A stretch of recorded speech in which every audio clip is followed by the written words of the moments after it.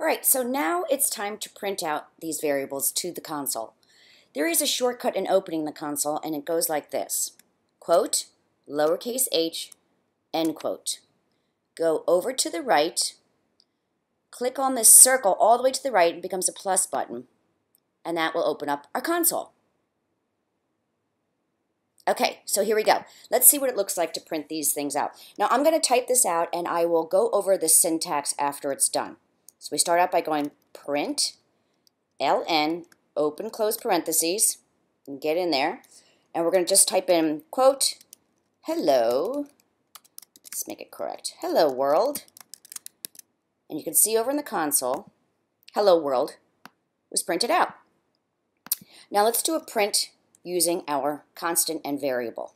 So let's do the constant first. We're going to do print, ln, open, close parentheses, go in there, and we're going to do, quote, I have, backslash, open, close parentheses, and we're going to type in number of eggs in dozen, okay, close parentheses, eggs, since I just bought a fresh dozen yesterday. There we go. Okay, so let's look over at our console. You see, printed out, I have 12 eggs since I just bought a fresh dozen yesterday. Do you see that 12? That came from the value of this constant. And let's take a look at the syntax for a moment. Swift uses placeholders in longer strings to hold the place for the value of the constant or variable. This is called string interpolation, and it'll get used a lot in your coding. Basically, you start the placeholder with a backslash, then open parentheses, the name of your variable or constant, and then a close parentheses, and then continue on with your string statement. Now don't forget to encase the whole thing in open and closing quotes so that it tells it to print it out to the console. Okay, now let's try this with the variable. So we're going to go print, ln, open and close parentheses.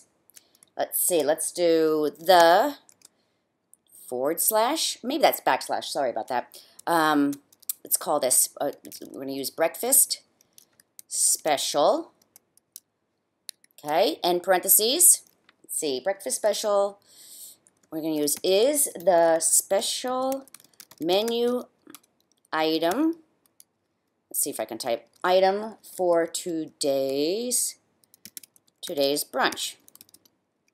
And let's see what the oh my goodness, I really am having trouble typing today. Okay, so let's see what got printed out.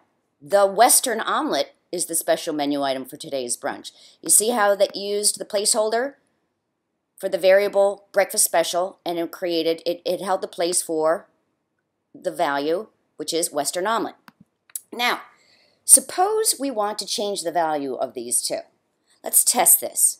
So let's go back up here. Let's do number of eggs in dozen, and Swift should already, do the autocomplete right there. So number of eggs in dozen, let's pretend we broke one, and we're going to do 11. Look what Swift did.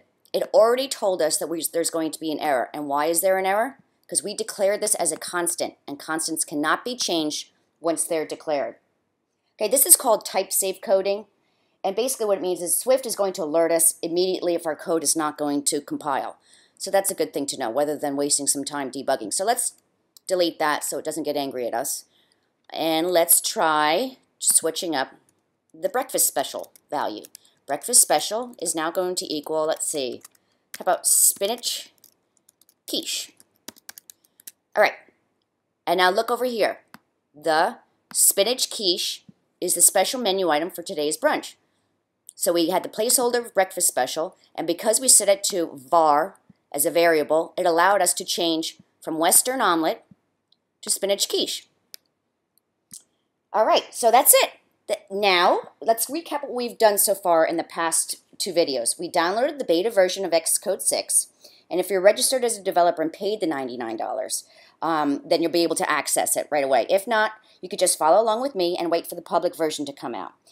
We talked about constants and variables. Constants can never be changed within your code, and variables are used for when you need the value to change within your code.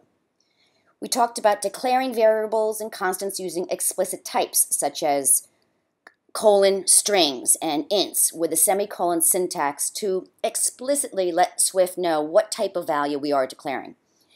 And finally, we printed out some statements referring to our variables and constants using string interpolation syntax as placeholders for the value we declared for the constant and variable. So, now that we've gotten our feet wet with the very basics of Swift programming language, let's use what we've learned so far and make a simple app in Xcode 6. See you in the next lecture.